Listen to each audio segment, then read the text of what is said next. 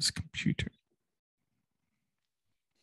Hey, welcome, Faithful Politics listeners and viewers. I am your political host, Will Wright, and I'm joined by your faithful host, Josh Bertram, Pastor Josh Bertram. This week we have Mark Silk with us, who is the director of the Greenberg Center and professor of religion and public life at Trinity College. He's also the author of Spiritual Politics, Religion and America Since World War II, and unsecular media, making news of religion in America. Since 2012, he's been a regular blogger and columnist for the Religion News Service, and we are here to talk to him about a very non-controversial article that he wrote that purports to assign a pronoun to God. So welcome, Mark, and thank you for being on our show. Well, thanks for having me here, Will and Josh. Delighted to be here. Thank you. Engage in this non-controversial subject. Yeah. So you wrote an article recently that I just found absolutely fascinating. The first article, part one, I should say, was called "Why Our Preferred Pronoun for God Should Be They," and when I read it, for me it just kind of clicked. I mean, obviously, like I'm a believer, but I don't have necessarily any sort of traditional theological training, so it just made sense to me. And I'm curious on why you wrote that article. Well, I think what inspired me was a piece that some of you may have read in the New York Times by the linguistics professor, John McWhorter, who's a interesting and provocative guy. And he was talking, as linguistics professors do, about how exciting it is to see language change in front of one's eyes. And specifically, he was talking about how, and I certainly see this in my students, and you see it around, how the word they is used in place of, say, he or she these days. So, and that looks like it's becoming sort of standard English. I used to cross it out, and when I got it on student papers, and now I don't. And part of the reason is, I think, these changes happen because people find it convenient. It's certainly less cumbersome to say they than he or she. But of course, it also fits into the culture wars, but the cultural desire on the part of some people that who don't want to specify the genders for themselves or are unclear about it for others.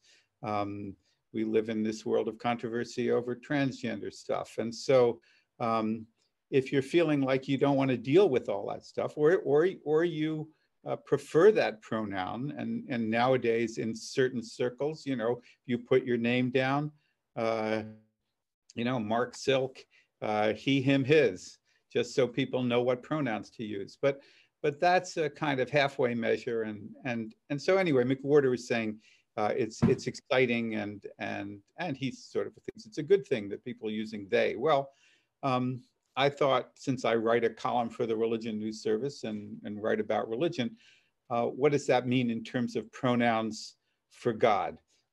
This has been a somewhat neuralgic subject in sort of progressive religious circles for decades. How do we avoid using male pronouns for a being who, and we can get into this, is not male gendered in some human sense, or at least that's what they say. And so I suggested a modest proposal. You'll remember Jonathan Swift's modest proposal about, eating the children of Ireland. A modest proposal of using they for God. And I sort of made reference to the fact that in the Hebrew Bible, in biblical Hebrew, the word for God, whether it's the God of Abraham, Isaac, and Jacob, or anybody else's God, is the noun Elohim, which in biblical Hebrew is actually a plural form. So I sort of suggested, maybe slightly waggishly, that there's good precedent for not worrying too much about the fact that using they, them, theirs, originally, or starts out as a plural form. There were a lot of people who didn't like that. Really? Amazingly enough, various commenters, people who go on Twitter, yelling and screaming about that, and so that's the digital world we live in, and then so I thought, since there was a lot of attention and it was sort of the most read column for that, in these, the last few days in On Religion News Service, I would take another bite at the apple and try to explain the position more. And that was why I did a second one, which sort of tried to expand the discussion a little bit. I guess that gives people an introduction. Yeah, that's so good. So what is so for those of our listeners who haven't read it, and even many of our listeners aren't, some of them are atheists, or they're not really up to date with theological controversy about gendered language when it comes to God. What is the heart of the controversy as you see it in terms of gendered language with God? And then what was your argument? I know you explained the basis of it, but even in that follow-up article, what were you trying to communicate? Well, I think it's fair to say that there are two issues of controversy. One, what the Abrahamic tradition, Judaism, Christianity, and Islam pride themselves on, among other things, but mainly as being monotheistic religions. So I think some of the sort of freak out was using a plural, or what seemed, starts out as a plural pronoun for God, seems to undermine monotheism. So we can talk about that in a bit. As far as the gender thing is concerned, and I think in a way that's more neuralgic these days, is that what people are familiar with in the current mode is, I'm a non-binary person. I want to be called they, and maybe I'm trans, or maybe I just feel like not being sort of put in a particular gendered box, and therefore call me they. And if you're not on that side of the culture war, or if you just find that impossibly awkward, then it seems like a suggestion to use the pronoun they for God, is sort of shoehorning or trying to lever them into some place in the culture that they really, really don't want to be in. And my point, and that's fine. The argument, of course, that I made in the second column is that the whole issue of understanding how gendered language, and particularly male language, relates to God, is something that theologians have been chewing on for a long time. There's, some of the smartest, best educated, shrewdest theologians in the Christian tradition are the so-called Cappadocian Fathers, Gregory of Nyssa and the other couple, and they were trained in Greek philosophy, and they thought about these things in very sophisticated ways, and in fact, Saint Gregory of Nazianzus makes an argument that when it comes to the Trinity, that the terms God, the Father, and the Son should be understood as metaphors. Of course, where you have a religious tradition that believes that God becomes incarnate, and there seems to be little debate that Jesus, was incarnated as a male figure, you have to sort of map Jesus, the person's male identity, onto a metaphoric reality as the Son of the Father in the Trinity. And people have been wrestling with the Trinity ever since it was defined in the Council of Nicaea. So this is nothing new, but that's a lot to wrestle with. I do think there are lots of there have always been and continue to be lots of Christians and Jews who are very comfortable not just with male pronouns for God, but with critical male metaphors. God the Father, God is kind of a husband, and certainly the sovereignty language, words of king and so on. So those are hard to give up, and it seems like I'm pushing in that direction, and I suppose for some people I would be, but and this is really, I think, the crux of the argument. The fact is that pronouns change, and they're different from language to language. In biblical Hebrew, personal pronouns are differentiated by number, plural and singular, and also by gender. So if you talk to a bunch of women, you use you as the plural second person for women. If you use you in the singular for a woman or a man, you use at or ata. I mean, those are, anyone who's studied a little bit of biblical Hebrew is going to have been introduced to those pronouns very early on. The Germanic tradition that our language is part of originally did differentiate by number, and we preserve that in the King James Version, where individuals are called thou and thee and thy, and plural groups are addressed as ye and you and your. But Old English didn't differentiate by gender. Anybody called you, I mean, in the second person, anyone called you. You could be a woman, you could be a man. You didn't behave in Old English or Anglo-Saxon, wasn't like biblical Hebrew. So these, different linguistic traditions, language traditions, behave differently. And the fact is, for reasons that we might want to speculate about, at some point English drops the thee and thou and just goes to you. You had been plural. Now it becomes singular. I mean, I just saw a comment on my second column, and somebody said, you is absolutely, singular as well as plural. Well, what do you mean absolutely? Once upon a time, it was not absolutely that. It was just plural, and at some point it became singular.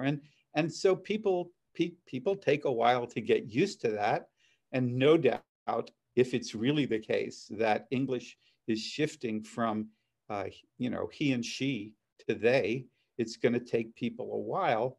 But once that becomes second nature, nobody will think twice about calling God they in the third person, just the way they no longer think of every modern translation past these days past the King James Version uses you to address God. And certainly the evangelical tradition of translation makes a point of trying to bring biblical language up to date, so people don't feel alienated by archaisms. And sure, you can read some Bible translations which seem awfully colloquial, but that's the whole point.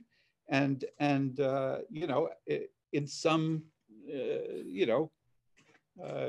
maybe near term, people are going to feel like they is absolutely normal for the third person singular. But obviously it hasn't happened yet. So what I hear you saying is that, we have this um, tradition in the biblical Hebrew where there was a common word, Elohim, that was plural. And that was used to address gods and a god singular. So it's very natural for them to say Elohim, which was gods, but they meant a singular God in their mind. It wasn't as if they were calling Yahweh multiple gods, potentially, right? We don't No, I mean, you know. could think of it this way, Josh.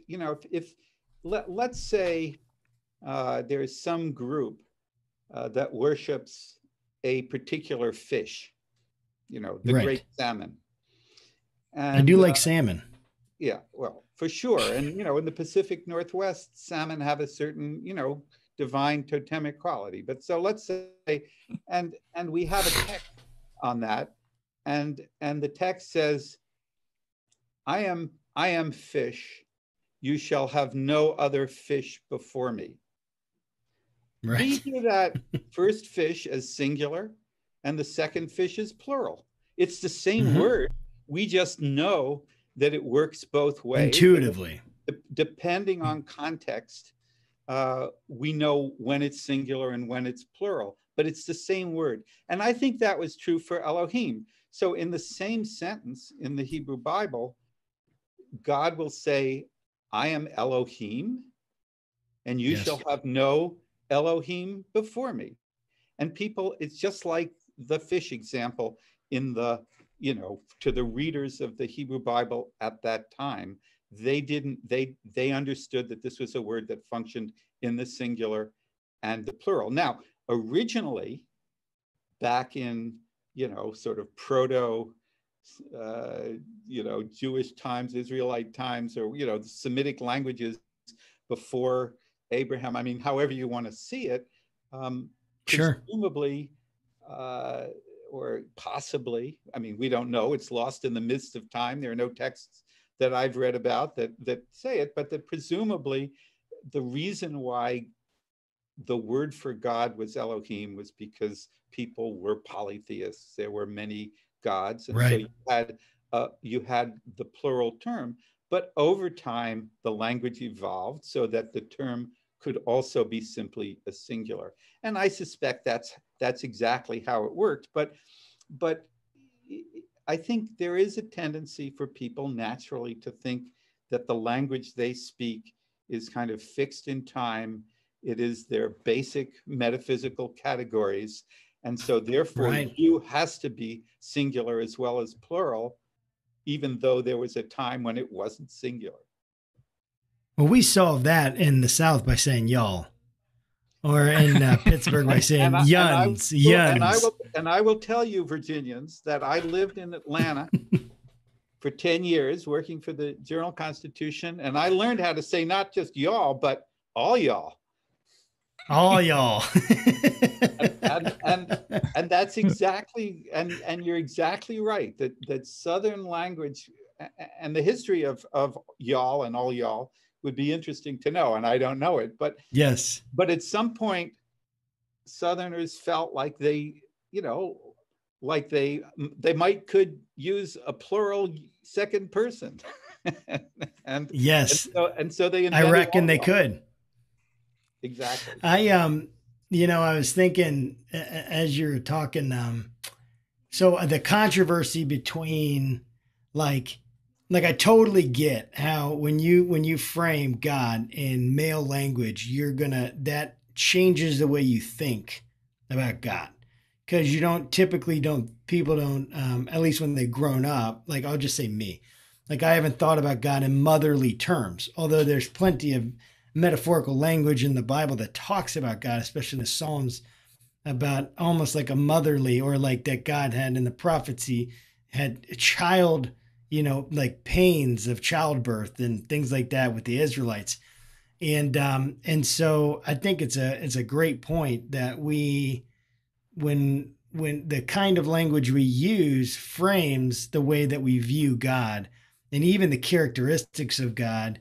And even in some ways, people thinking God is like potentially more wrathful, emphasizing that in a male aspect of God versus maybe more compassion or something like that, that maybe traditionally would have been assigned to female aspects of God. I think one question I have as I'm thinking about this, do you know, like, in your understanding of language and how it's evolved, like, is there an equivalent to our current cultural situation and the political kind of the political tension that's going along with this the change of language, where essentially, like, so language evolves, no doubt.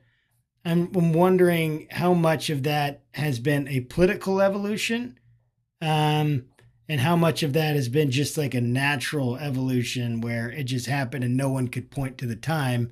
But I imagine that in 20, 50, 100 years, if it's like, no, we've gotten rid of those pronouns, or they is the natural one for a singular, they could look back and say, well, there was this huge controversy in, the beginning of the 21st century, and this is how it came out. Do we have an equivalent that you know of, With language? to what we're facing right now? Well, I do think that we certainly engage in cultural struggles over how people will be named. In my time, I can remember, it was very important. Black people were called Negroes. They, Southern racists called them, something that was between the N-word and Negro.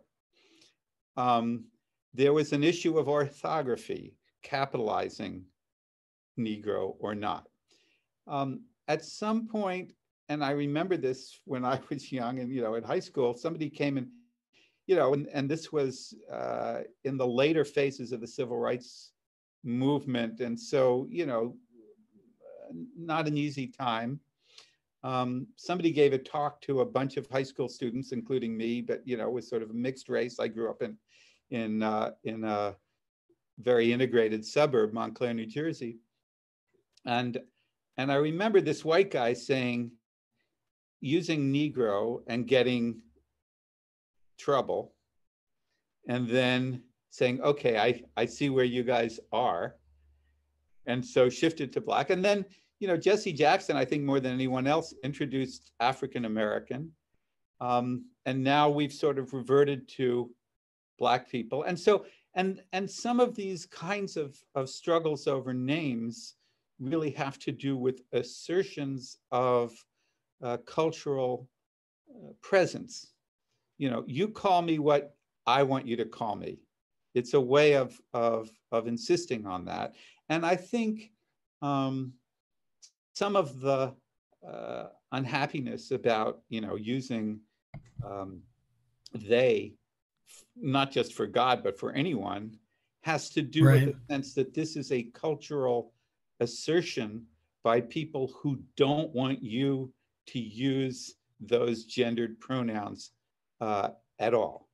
And so, so I sort of waded into that. But I think those kinds of struggles over naming, and that's true in the purely in the religious realm as well. I mean, you get, some group of pietistic Protestants who were denigrated as Quakers, and then the Quakers decide they're going to embrace that. Methodists, even Puritans, though they're the Society of Friends. You could, and so struggles over names, over how people are identified, I think, are built into the way societies do their cultural business, and they do include, struggles over or assertions of cultural power. I get to make you call me what I want. But I think it's important to sort of recognize that sometimes that may be behind an evolution in language, and sometimes maybe not so much. I mean, I'll give you an example, which I've been sort of thinking about because of these columns. You say, well, why did you replace thou? what's behind that? Well, I mean, we know sort of when it happens. And actually, I came across some guy who teaches courses at the University of Houston who looked at Shakespeare's language. And it turns out that Shakespeare uses both in the singular. And thou is sort of the more familiar usage. How do I love thee? Let me, that kind of thing. But in a more formal sense, uses you. So if you're talking, business stuff. Now, it seems to me that's not really consistent with the English tradition, which is just singular and plural. There's no difference. But after the Norman conquest, when the French-speaking Normans came in and conquered England in 1066, you get this amalgamation of lots of French words brought into English, and there's an English after the conquest becomes a very different kind of Germanic language than it was before. And I think this is purely speculative, that the use of you is actually a kind of Frenchified use, because the French use vous in that way. And no doubt French-speaking lords talking to peasants would say vous, you. But the interesting thing is that what that means. So in English, by Shakespeare's time, people are using thee and thou for familiar and for loving relationships, and you for more formal ones. And yet the King James Version, interestingly, preserving the old style, uses thee and thou in the second person, including for God. Well, what that means, I think, is, you could speculate, is that for ordinary people, when the King James Version comes out, actually the words for God make God more familiar, because they're used the way the French used tu. And the way the English, you use that in a loving relationship, you use thee and thou. To our ear, that sounds very formal, like thou, it's the King James Version. It's an archaic thing. But I yes. wondered, and I've written to the guy who did this thing, don't you think that actually, that kind of language comes in? So I just think these things are very interesting. They're worth exploring. Yes. I hope people aren't too offended, but, part of what I do is make trouble. And so there it is. Good trouble. So Mark, when we had an opportunity to talk to Kristen Dumais about her book Jesus and John Wayne. Yeah. Great book, by the way. I mean, really, really great book. And one of the themes in the book was sort of kind of like the patriarchal system that exists in our society and our church. Is sort of like a self-licking ice cream cone, that basically right.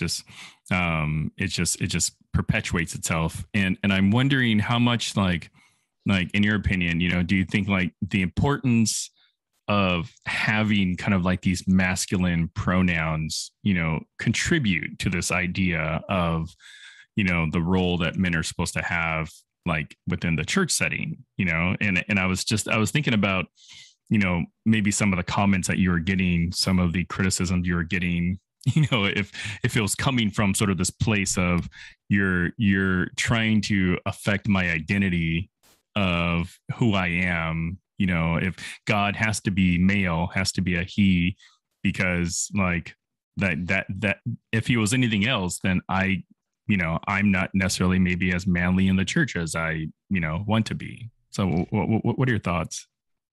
Oh, well, I think there's no question. I mean, as Josh, you're certainly familiar with the sort of gender wars within evangelicalism generally.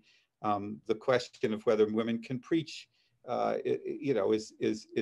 been a tough issue, and also the role, the different roles of the husband and wife in marriage, and who's in charge, and and so you have a kind of some of us, I would say, a kind of rear guard action, but a very strong one,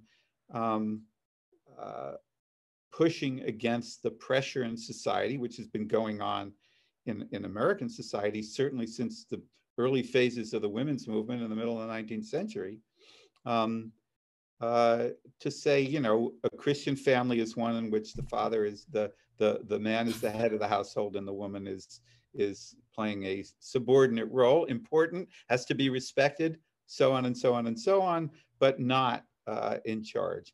And I think and the model, I mean, as has been the case in Protestantism from the beginning, of seeing the family as a little church, is very much along the lines of the metaphors used in the Bible for God as husband. And so we model that metaphor in our family. And so anything that seems to threaten those representations, or just to say, well, that's a metaphor, but Josh points out there are these childbirth, there are these male ones. I know my old teacher when I was in college and graduate school, Caroline Bynum, one of the great medievalists of our time, wrote an essay which really was her most important sort of thing early in her career, looking at monks in the 12th and 13th century and how they used very strong female imagery, not for God the Father, but for Jesus. I mean, Jesus's breasts and those kinds of metaphors, and they were used by male monks. And so Caroline's article was and the book of collection was called, Jesus as Mother. That's more shocking even, than metaphors for God in the whole sense, because I think people can kind of get their minds around the idea that God, taken in the monotheistic, even though Trinitarian way, is a transcendent being. The idea that there would be medieval monks addressing Jesus in some, the incarnate way as mother, I think that's sort of shocking. But those metaphors are powerful for people because of their own personal experience. If you are getting nourishment, what is more powerful as a human image than the maternal image? And the power of metaphors are such that people don't want to feel like you're pushing them to give them up. And that's why I said at the end of the second column, just because the language says that you can address God as they, doesn't mean you have to give up your favorite male metaphors. You can keep those if you want.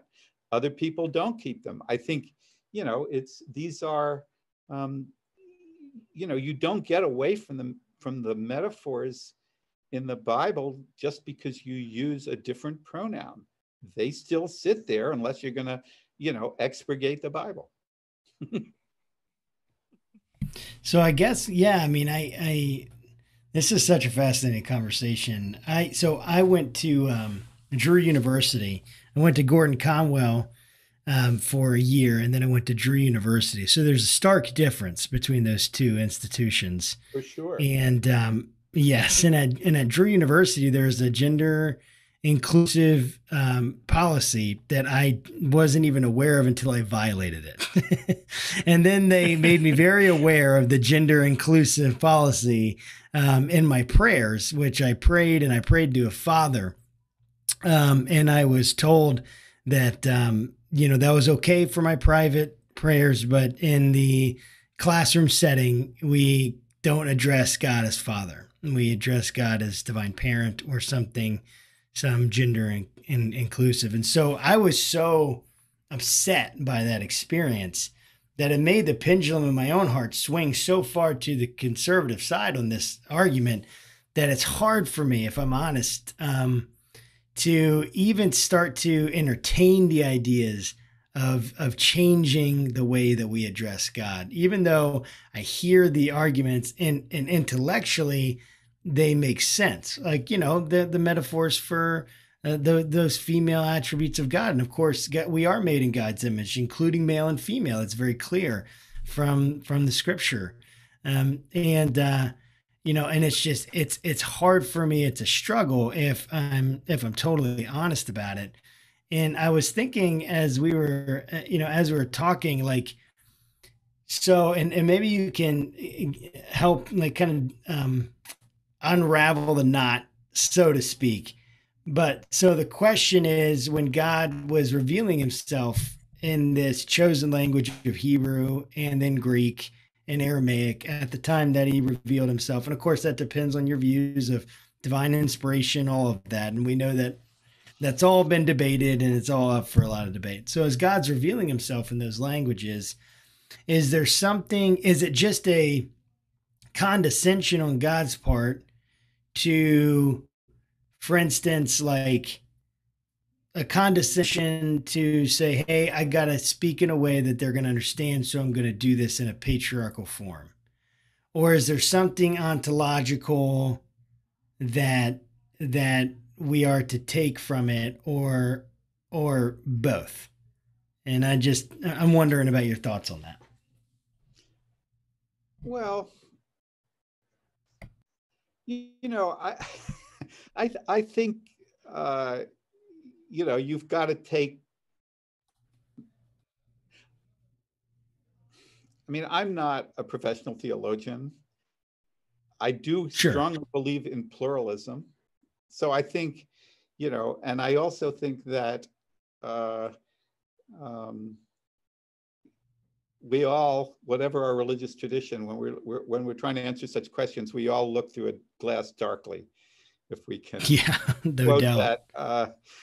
Quote that scripture. Yes, no doubt. So, I made a slight joke which somebody today wasn't amused by, saying, I'm prepared to bet that God wouldn't be too upset. And I actually changed that from my editor, who said, I'm convinced that I'm not convinced of anything, I do think that, we've certainly seen in the long sweep of the, Abrahamic theology, an evolution in conceptions of God, from a being who may well have been one of a number of gods floating around the Middle East, as understood, to the God of the philosophers, of a series of perfections, all knowing, and the accounts of God in the Garden of Eden, looking around for Adam. What's up with that? So we have, in biblical texts, a range of ways, including, something that approaches, if not quite the God of the philosophers, something, really, really big and beyond. Right, totally.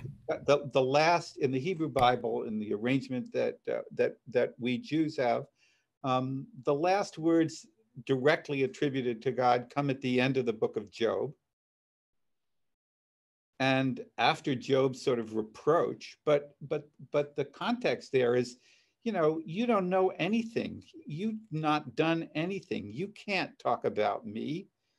You can't. But the whole story begins with this kind of parable-like encounter where, let's test out Job.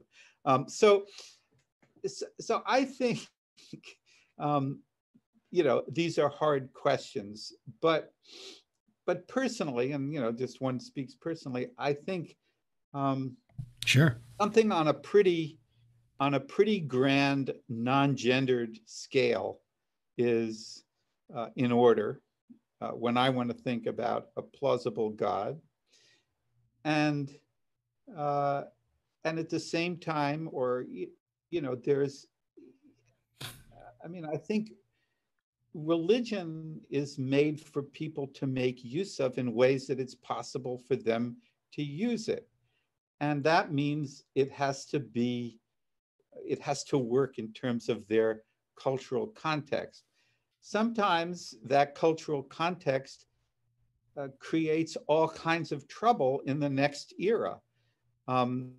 If one of the things that I teach, and I'm teaching this semester, is the different views of slavery at the time of the Civil War.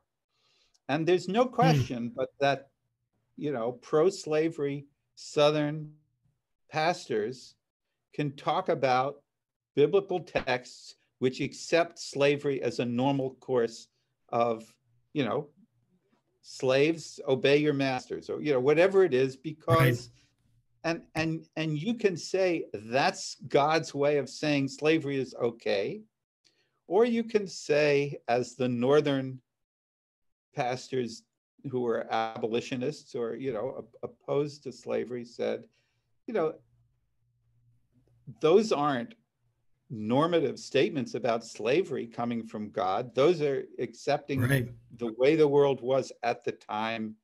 And if you look at the principles that lie at the heart of this tradition, they have to push against enslaving people.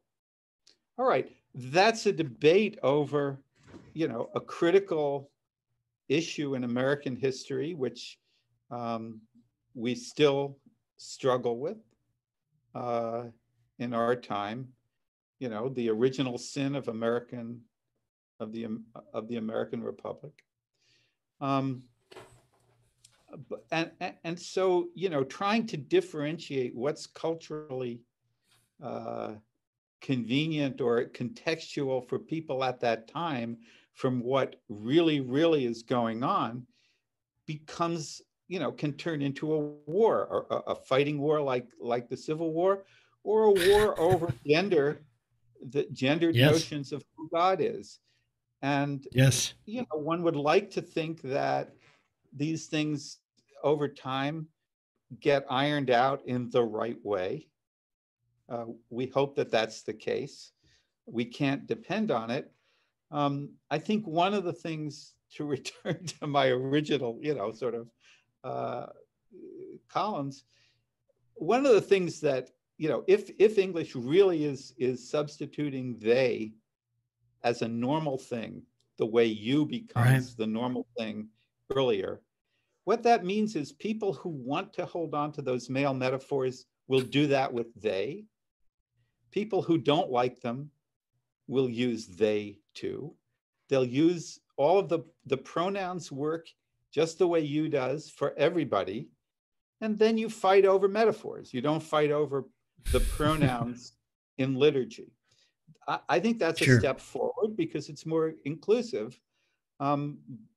But, and look, it took evidently centuries for people English speakers, to accept and just take for granted that you is the singular second person. We're talking about a process which got underway just about yesterday. And we think it's going to be, would like to solve it tomorrow. And it's not going to happen.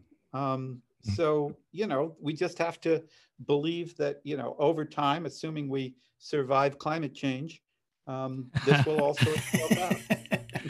Yeah. Do you think that the majority of your criticisms were based, kind of like through a political lens? I mean, there's a lot of folks that, talk about woke culture and all kinds of other stuff, or do you think that a lot of your criticisms are, people that, feel like they've got a firm understanding of biblical etymology or something like that?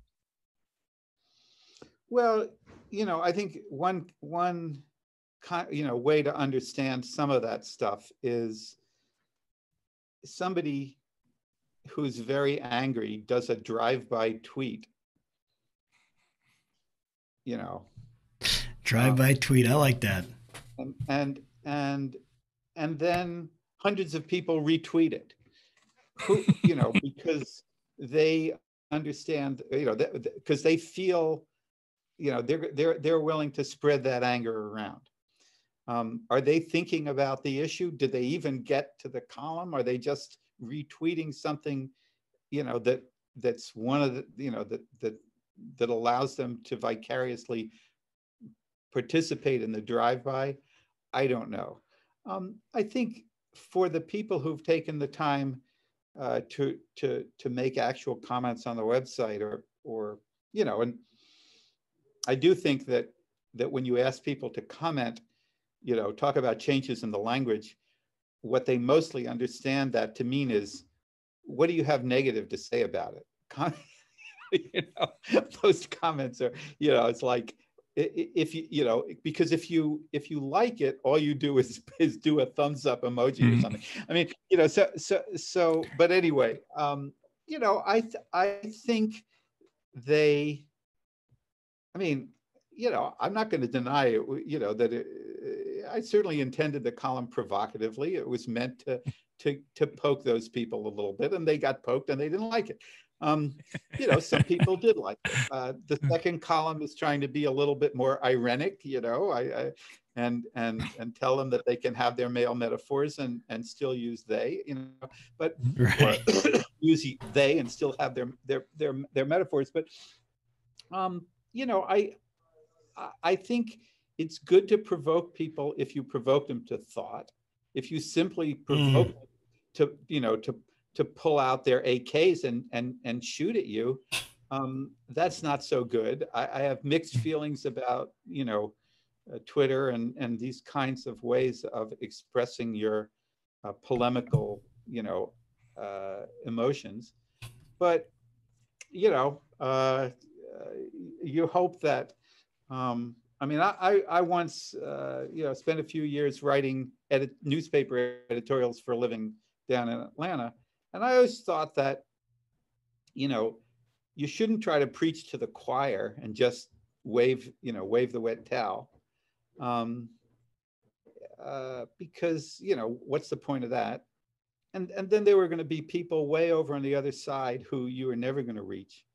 So the ideal audience with people who were mildly in disagreement, or moderately in disagreement, but who you could hope to get to think a little bit more about their position. Josh, you're the perfect audience for my columns. If people who I had dinner with a friend the other day. I mean, it was a little small vaccinated dinner, lunch party. And she was. Were you guys wearing your hazmat suits? No, not at all. But we live in a low COVID incidence town. Anyway, and she has a trans nephew, I guess, and was struggling with they. We were talking about this, and I just said, look, there's going to come a time when everybody gets called they. It's like what happened with you, and don't sweat it. And she claimed that was helpful to think about it that way. So that I thought that was a good thing, and it doesn't. Yeah. And I don't really mean it to say, although it certainly could come out that way, but to say, I'm now going to beat you up to use they. It's just, it seems to be happening. That's what McWhorter. That's his point. The language evolves whether you like it or not, and we may not have it may have offended people at some point to say, you is a plural pronoun. How can I address God as you? At some point, those people either die out or whatever, and they say, well, not a problem. Wow. So that's I have one last question for you, and that's when are you writing the article regarding the most biblically accurate emoji for God? Well, I haven't looked at them all, but I'm prepared to believe, that one doesn't exist. Is it the praying? Is it the That's praying good. hands? I like that. Or yes. I mean, it would.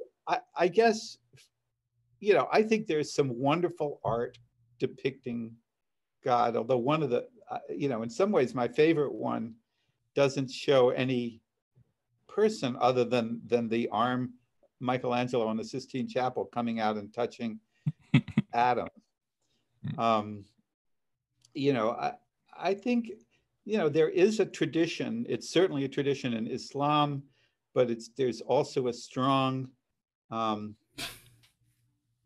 iconoclastic or anti-icon tradition in Judaism and in Eastern Christianity. I mean, it's complicated, and certainly in Protestantism, where people worried about physical representations of any people, but particularly and of course, there's a strong iconographic tradition as well. So the use of emojis is emotional too. And but I'd go for something I think a little more abstract than the bearded. Although we did put for the art for these columns, sort of traditional representations. Though I must say, if you look at the first column, the one I chose was William Blake's representation of sort of God the Father, but behind the beard is a pretty sort of, I would say, gender ambiguous face. Yes. I was going to ask you about why you chose that one. I chose it for a reason, because I thought, here's a bearded God-looking kind of, traditional in one sense, and yet, William Blake's a complicated guy and has interesting theological thoughts, and it's hard for me not to think that he, painted that painting in a way that left open the possibility of more non-traditionally male attributes, put it that way.